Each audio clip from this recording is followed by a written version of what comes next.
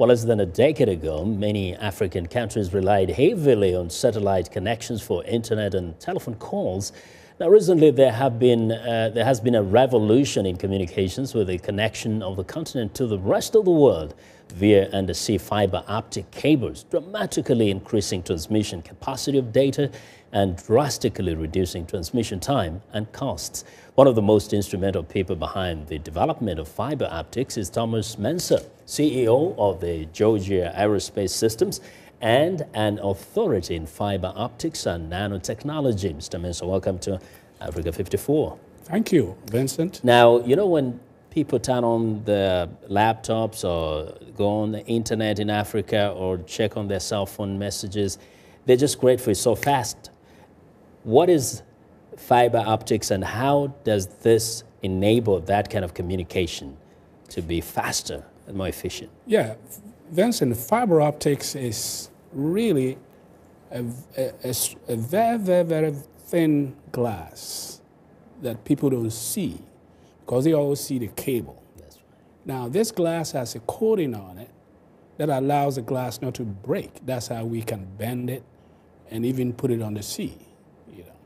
So when fiber optics was being developed in the laboratory in Corning Glass Works, it stayed in the laboratory for 15 years till I got there. Yeah. So you didn't just study this, but actually you have invented and patented quite a number of things that are related to fiber optics.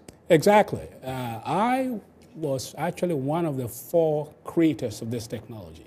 Now, fiber optics is probably one of the most important innovations in this century.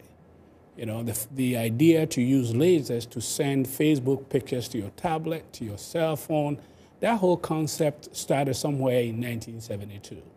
But it took 15 years for us to be able to mass produce it and mass market it because the cost of fiber optics was like $1 for a meter and copper was 10 cents. So it didn't make sense to go and rip all the copper wires all over the world and put fiber optics. But my first invention actually changed that, brought the cost of fiber optics to the same level as copper. That led to the spread of fiber optics throughout the United States.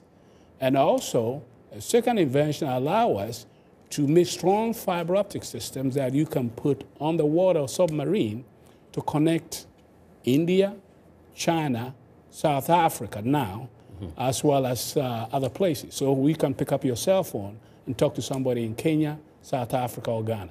And you know, some may by now have recognized that you're not only a black person, you are a son of Africa. How did it happen that you ended up being one of these great inventors that has transformed not only the continent of Africa, but also the rest of the world? Yes, I was born in Ghana, and luckily, when I was 4 years old, my dad used to read newspapers to me. So I was reading newspapers fluently when I was 4.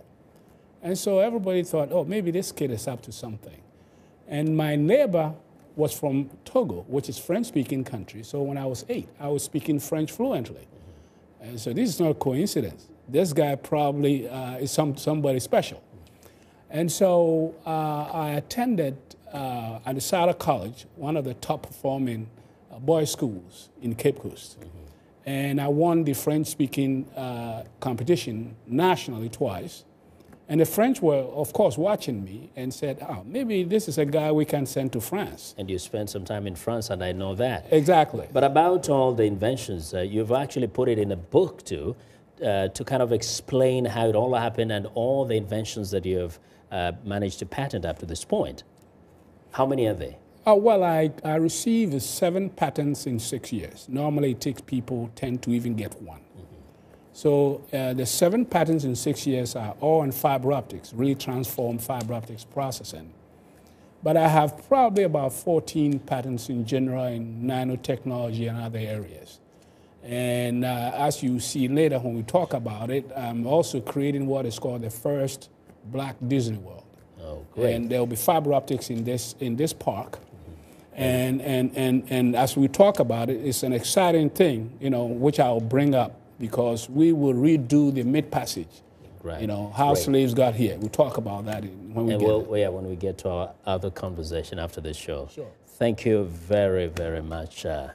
Mensaah, and thanks for the book. I hope we will be able to read and know so much more about you. Well, Thomas Mensaah is one of the great inventors of this world, the son of Africa.